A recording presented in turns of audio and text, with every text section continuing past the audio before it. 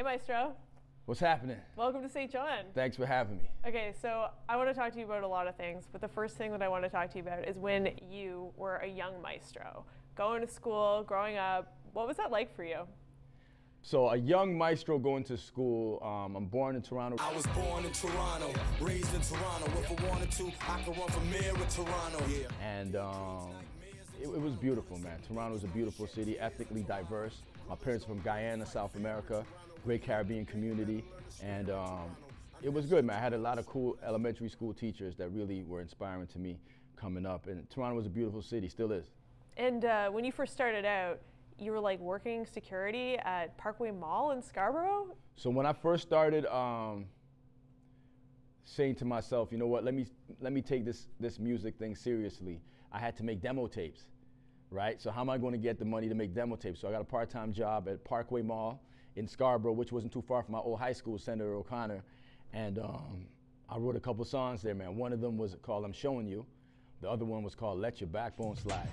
This jam is amplified, so just glide, and let your backbone slide.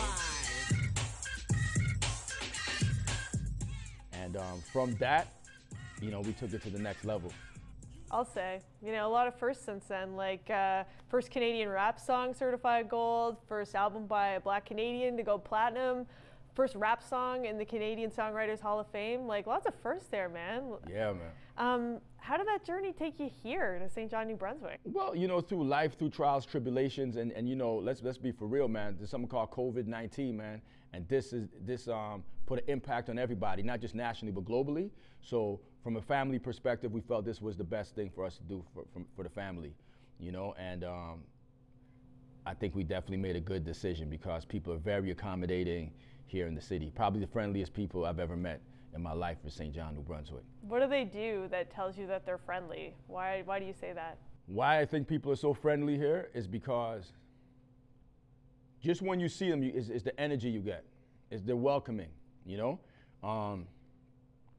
And that's an overall thing with the Maritimes, but specifically St. John, I just find that people are very welcoming, from the local Tim Hortons to the local Sobeys, to the local No Frills, or to the local Irving's or Deluxe Fish and Chips, you know? Do you remember the moment where you thought, hey, St. John is going to be a place where I could live? Nah, because a lot of things happen like quickly. Like if you asked me that last year in March, this time I wouldn't be able to tell you, you know? But I'm glad I'm here though, man. Holy smokes, man. It's good. So what makes New Brunswick so good for you? What are some of the things you like about it? Well, the fish and chips, incredible. I think the fish and chips stand out. And there's a place up here not too far from here that I went the other day. Cask and Kettle, is that what it's called? Woo! Man. What about this thing that is your life? What about the music scene here? How would you describe the hip hop scene on the East Coast of Canada? Well, when I think of East Coast of Canada, I think of my man Classified, right? Lately though, I will admit I've been getting familiar with a lot of local talent. As a matter of fact, I got a show coming up and the mixes are New Brunswick artists. Like, how cool is that? So there's a lot of talent right here in the province. But if I wasn't here, I wouldn't have that opportunity to learn about. Who else locally are you watching right now? Locally, I mean, my man David Miles, he's real cool. That's my man. He said it's his inner ninja, you know? So shout out to my man David Miles. There's a lot of artists, but I'm getting to learn more about the artists here in the city. Okay, you down to play a game?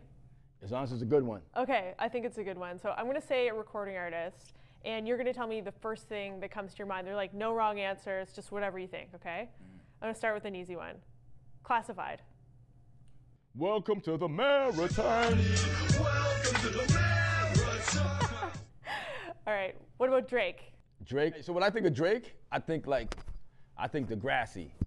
I think, cause I was on a show called Instant Star while he was shooting Degrassi. So, and then the first thing he ever told me is he's working on his music. So. Wow, he did work on his music. He definitely did work on his music. Ever since I left the city. What do people like Drake sort of give to you, you know? Like, what did he give to you as an artist? What Drake gave to me as an artist, as well as everyone else in Canada, is the fact that you can do this and think outside the box for his generation. You know, what I did was like back in the days, and what he's doing is right now showing that it's not just Canada, it's globally, and it's like the next generation. It's one thing about being an artist, but when you're the voice of your generation, that's a whole different ball game, and that's what the young man is. All right. What about Stompin' Tom Connors? I think country music, man. I just see him stomping with a banjo in his hand. That's what I think, and a cowboy hat. Misha Bruger-Gosman.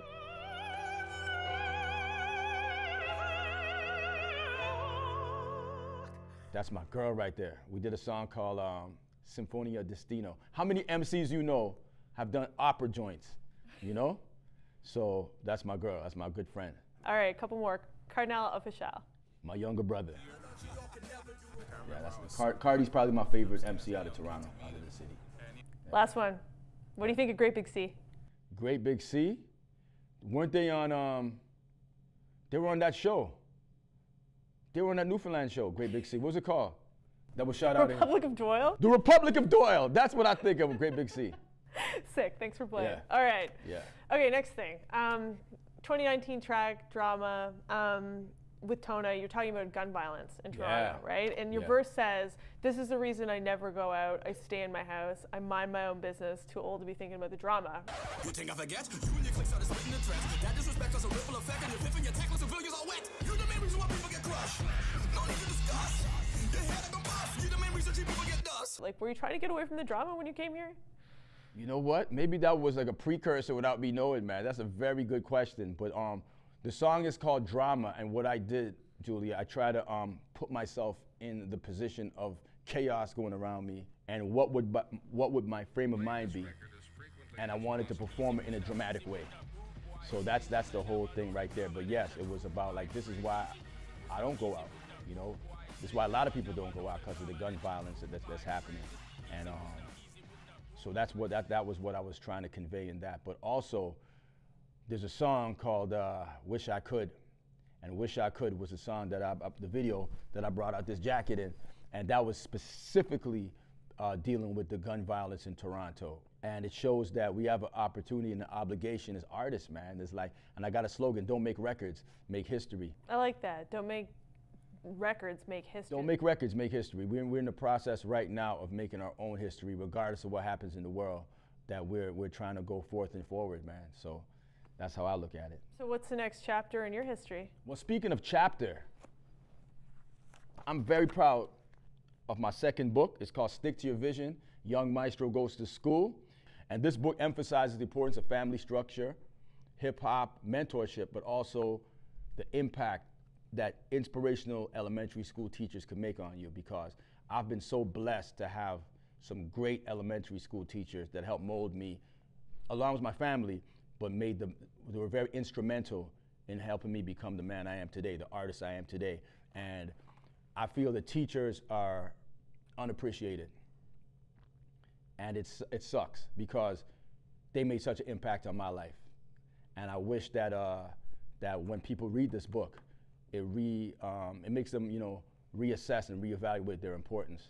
It's not easy growing up in Toronto. It's not easy growing up here for different reasons, right? Like, what would you say to those kids who are out there in St. John thinking, wow, this huge artist, like the godfather of Canadian hip hop, has moved to my city? And what would you say to those kids who are inspired by that? In terms of being an artist, I tell them, like, listen, man, it's easy to assimilate, but I like to be around people who innovate, you know? It's easy to be an assimilator, but the innovators are the ones that you remember years and years down the road. So I would tell people to tap into their own artistry, tap into your own true greatness, and take it from there, because this is going on 30 plus years of my first single, and I must have made some type of history. I must have done something noteworthy for you guys to want to interview me again and what have you. So, what does it mean to you to stick to your vision, Maestro? Stick to your vision means now is you come along in a time like this where, you know, we've been affected with COVID-19. You could have a vision, but sometimes you got to have a revision. You got to revise certain things, right? And from that, you still tap into your own greatness. Did I know last year this time that I'd be living by the Bay of Fundy? No, you see what I'm saying? But I made a couple adjustments along the way. I'm here, I got this. Wonderful people around me, you know, wonderful book project, wonderful radio show. It's awesome to be here. Welcome to St. John, man. We're lucky to have you here. Thanks. Thank you. All right.